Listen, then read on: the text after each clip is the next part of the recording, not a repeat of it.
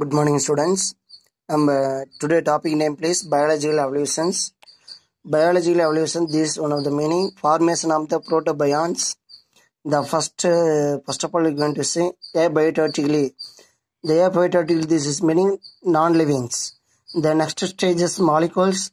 Molecule. This is one of the meaning molecular.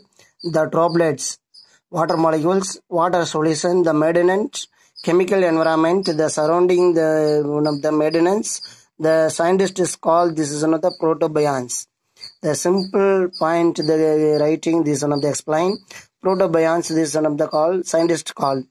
Protobionts அப்படிங்கிறது உயிரினங்கள் முன்னோடி அப்படின்னு சொல்றது. உயிரினங்கள் முன்னோடி அப்படின்னு தமிழ்ல சொல்லலாம். அடுத்து நம்ம பார்க்கிறது லிபோசோம்ஸ். லிபோசோம் அப்படின்னாவே லிப்பிட் அப்படின்னு மீனிங் வந்துடணும். லிப்பிட்ல இருந்து லிப்பிட் பை லேயரை உருவாச்சு. அதில் தான் லிப்பிட் 2 லேயராகும். உள்ள பார்த்தீங்கன்னா அந்த லிப்பிடுக்கு உள்ள பார்த்தீங்கன்னா புரோட்டீன் இன்சைடாக இருக்கும்.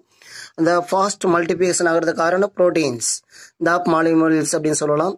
த கோசர்வேட் with the Nucleo proteins and nutrition, இது வெரி இம்பார்ட்டன்ட். திரவ ஊடகத்தை பற்றி முக்கியமான ஒரு சொல்லியிருக்காங்க. அடுத்தது பார்த்தீங்கன்னா வைரஸ், இது ஒரு டாபிக் மாதிரி. அடுத்தது உயிரின உருவாகிறது ரொம்ப முக்கியமானது protein and lipid. Virus R free living jeans உருவாகுது. வைரஸ் பற்றி சொல்லியிருக்காங்க. இந்த வைரஸ் உருவாகிறது புரோட்டோ வைரஸ்லேருந்து உருவாச்சு அப்படிங்கிறத பற்றி சொல்கிறது தான் வைரஸஸ். அடுத்தது பார்த்தீங்கன்னா claims of Nucleo proteins embedded. அப்போ நியூக்ளியோ ப்ரோட்டீன்ஸ் அப்படின்னவே உங்களுக்கு தெரியும் டிஎன்ஏ சீக்வன்ஸ் லெவலில் இதுலேருந்து உருவானது. இது இப்போ மோனிரா உருவாகிறது காரணம் ஆன்செஸ்ட்ரல் அப்படிங்கிறது மாடர்ன் பேக்டீரியா உருவாச்சு அப்படிங்கிறத பற்றி இந்த இடத்துல சொல்கிறாங்க. அடுத்தது பார்த்தீங்கன்னா blue green algae. அடுத்துலேருந்து central mass மூலியமாக ப்ரோஸ்டிடா உருவாச்சு. இந்த ஓசன் டெக்லைன். அப்போ கடலில் வந்து பார்த்தீங்கன்னா நியூட்ரிஷனோட லெவல் அப்படியே ரெடியூஸ் ஆச்சு. கடலில் உணவூட்டங்களோட மற்றும் கடலில் உயிரினங்கள் இருக்கக்கூடிய உணவு வந்து பார்த்தீங்கன்னா ரொம்ப டேஞ்சர் லெவலில் போனதுனால அங்கேருந்து அப்படியே இந்த அக்வாட்டிக்லேருந்து டெரஸ்ட்ரியில் லேண்ட் ஆகிறத பற்றி இந்த இடத்துல கிளியராக ஃபோக்கஸ் பண்ணி சொல்லியிருக்காங்க. ஓசோன் டெக்லைன் ஆகுது. ஆன்செஸ்டர் ஆஃப் மொனிரா அண்டு ப்ரோஸ்டிடோட லெவலில் ரொம்ப இதாகிறதுனால ஃபுட்டு ப்ராக்மெண்டேட் அதனால என்ன பண்ணுறாங்க அப்படின்னா ஃபுட்டு அதனோட இது போதுமான அளவு இல்லாதனால என்னவா டெரஸ்ட்ரியலுக்கு மூவ் ஆகுது அப்படின்னா பேராசைட்ஸ் அண்டு சாப்ரோபைட்டிசம். பேராசிட்டிசம், சாப்ரோபைட்டிசம், predator of அனிமலிசம். அதேமாதிரி இந்த மாதிரி என்ன ஆகுதுன்னா உயிரினங்கள் இந்த மாதிரி மாறி லேண்டுக்கு வருது. அப்போ இது தான் என்ன ஹீமோசிந்தசிஸ் அண்ட் புரோட்டோசிந்தசிஸ் அல்லது போட்டோசிந்தசிஸ் சொல்லலாம். இதெல்லாமே டோட்டலாக சேர்ந்து போட்டோசிந்தசிஸ் ரொம்ப முக்கியமாக.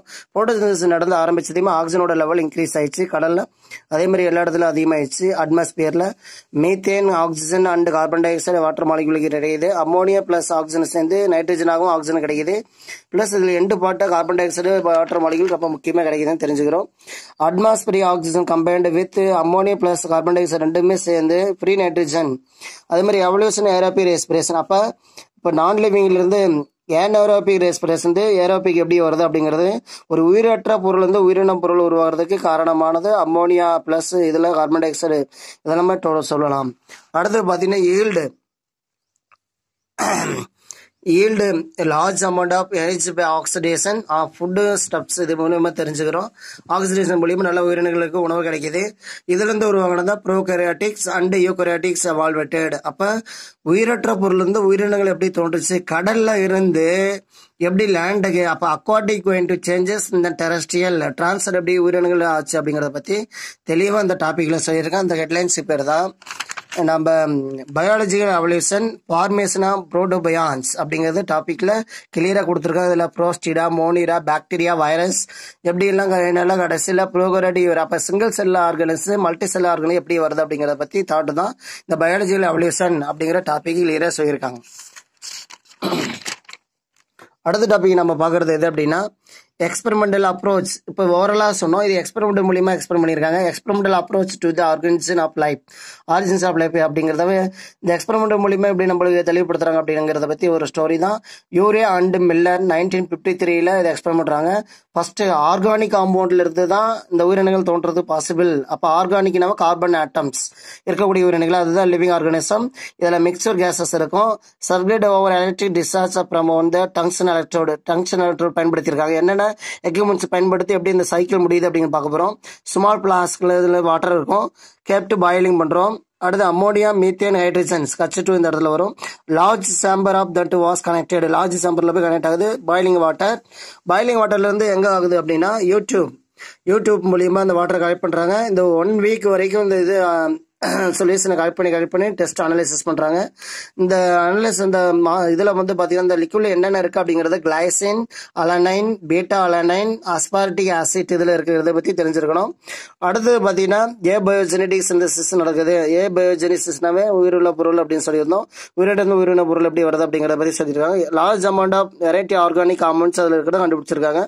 ரொம்ப முக்கியமான பார்ட் இது அப்படின்னா கார்பன் வந்து எதுல இருக்குது அப்படின்னு மீத்தேன்ல இருக்கு அப்படின்னு தெரிஞ்சிருக்கணும். இதுல இருந்து ஃபைனலா அமினோ ஆசிட் நைட்ரஜன் பேசிஸ் வச்சு தான் உயிரினங்கள் உருவாகிறதுக்கு பாசிபிளா இருக்குது அப்படிங்கிறத பத்தி கண்டுபிடிச்சிருக்காங்க. யாரோட எக்ஸ்பெரிமெண்ட் அப்படின்னா யூரே அண்ட் மில்லர் 1953 அப்படிங்கிற ஸ்டோரி. அது டயக்ராம்ஸ் மூலியமா சொல்லியிருக்காங்க. இந்த டயக்ராம்ஸ் பார்க்குறப்ப ரொம்ப ஈஸியா இருக்கும்.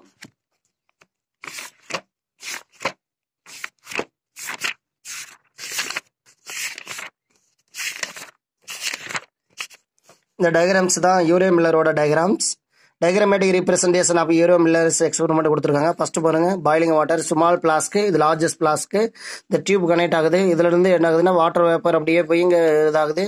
இதுல டங்ஸ்டன் எலக்ட்ரோடு வச்சிருக்காங்க. Dark discharge flask cases mixer. ரொம்ப முக்கியமான one mark question. Methane, ammonia, hydrogen and water molecules mingle இருக்கு. இதுல இருந்து வாட்டர் அவுட் கண்டென்சர் வழியா வாட்டர் உள்ள என்ட்ராகுது. கோல்டு வாட்டர், அப்ப ஹீட்டான வாட்டர் வந்து என்ன பண்றாங்கன்னா கோல்டு வாட்டரா மாத்துறாங்க. அப்ப யூ டியூப் லெவல்ல இருக்கக்கூடிய ஷேப் யூ ஷேப்ல அந்த டியூப் மூலியமா அந்த water aqueous medium கண்டென்டிங் organic compounds வரது கண்டுபிடிக்கிறாங்க. டேப் வித் டாங் சாம்பிள் இதை வச்சு இந்த சாம்பிள்ல என்னென்ன இருக்கு அப்படிங்கிற பத்தி சொல்லியிருக்கோம். இந்த டயக்ராம் ரொம்ப ஈஸி, வரைஞ்சு பாத்துருங்க. இதுக்கு பேரு யூரே மில்லர் எக்ஸ்பெரிமெண்ட் அப்படின்னு சொல்லலாம். Next class.